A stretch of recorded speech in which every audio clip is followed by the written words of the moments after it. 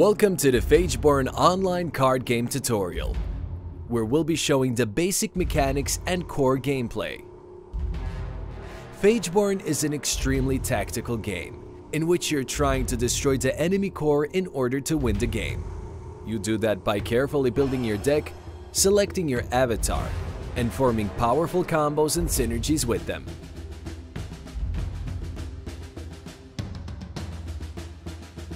The game starts with a classic mulligan. Simply select the cards you want to swap with another random card from your deck. There are two major types of cards: energy cards and essence cards. To play your cards, Phageborn uses a dual resource system, making the overall play more dynamic by allowing you to play more cards per turn. Essence, the purple resource which increases automatically each turn, is used to play your units. The yellow resource, energy, is used to play all types of your energy cards and is increased manually. Unit cards have power, health, and cost. Some unit cards can also have combat modifiers, called modes, as well as effects, completely described in the text box.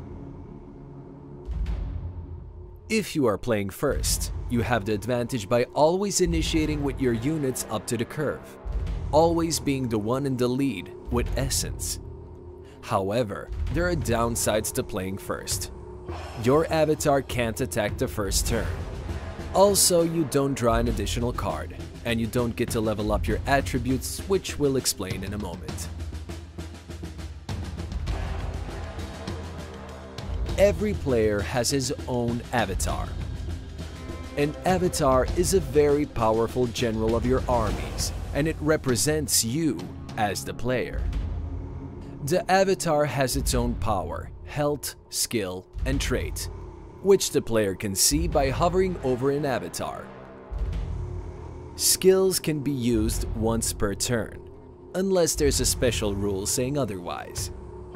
When your avatar's health is reduced to 0, it becomes subdued, which subtracts 5 health from your core and grants the opponent with an additional card.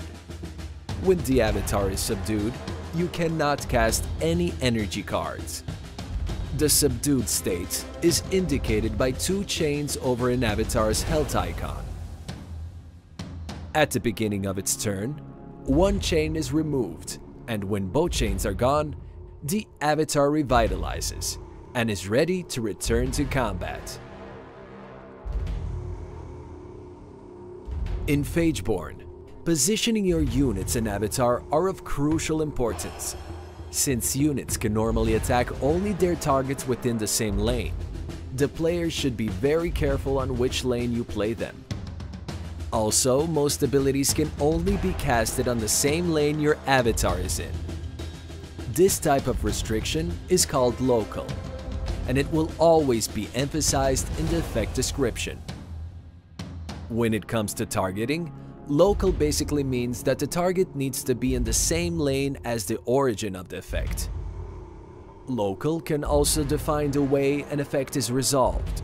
For example, some area of effect cards will only affect local units of the lane it has been casted to. When a unit enters the board, it cannot do any actions, but it is still a blocker.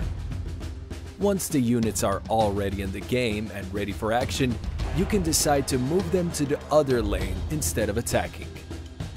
You can do the same with your avatar, but the difference is that an avatar can still attack regardless of moving. By selecting or simply drag and dropping your unit onto its target, you issue combat between them. If the attacker stays alive, he becomes exhausted, a state within which it doesn't count as blocker. The avatars respect the same combat ruling as units. If you attack with it, it deals damage to the unit and gets retaliated by it. An avatar can't get exhausted, but can normally attack only once per turn. Unless a special rule says otherwise, the attacker must be in the same lane as its target to be able to attack it. Units can attack the enemy core if there are no enemy units blocking it. Units can't attack the enemy avatar unless a special rule says otherwise. An avatar can also attack enemy avatars if there are no enemy units blocking it. Avatars do not retaliate. Every turn, your resources get replenished. You draw a card, and you get to decide which attribute should you level up. Leadership, energy, overcharge. By leveling up leadership, your avatar gets its health increased, and you reach or scale certain ability requirements of your cards. By increasing your energy, you can access more powerful energy cards, or simply a possibility to cast many of them. Overcharge is a life tap mechanic. You sacrifice the life of your core in order to gain an additional card, expanding your possibilities. But be careful, because every point of overcharge increases the damage your core takes. If you don't have enough life on your core to overcharge, this option will simply be disabled.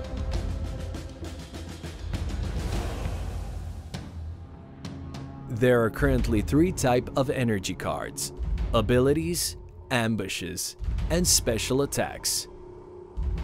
Abilities are normally instantly resolved after playing. Be careful about positioning your avatar when it comes to playing abilities, because some of them can only be targeted or resolved in the same lane as your avatar. Ambushes are hidden cards which can only trigger on your opponent's turn if a certain condition is met. Special attacks are buffs for your avatar's offensive. They are resolved on your next avatar attack, and they normally increase the power of your next swing and sometimes provide unique bonuses. If you play another special attack when you already have one equipped, it will replace the one already active on your avatar. By attacking with special attack, your avatar will get retaliated, so be careful. Finishing your duels will award you with player experience.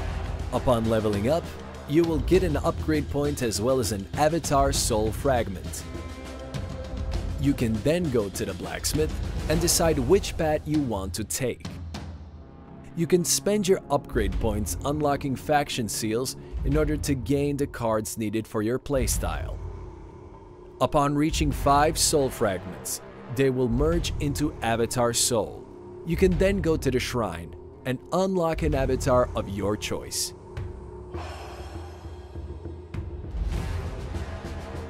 Before building your deck in the Librarian, you have to choose a faction and an avatar you want to play. Alongside the decision which avatar you'll choose, you'll also have to pick between 3 of its unique traits to provide you with passive bonuses. Your deck needs to have 40 cards in it in order for it to be playable. Up to 3 copies of the same card are allowed. As for the legendary cards, you can have only 4 different legendary cards in your deck. Unlock and choose them wisely, since they are usually the keystone of your decks. After you save your deck, you are ready for battle. Simply click on play, choose your deck, and find your worthy opponent. We are looking forward to seeing your strategic mind inside the battle.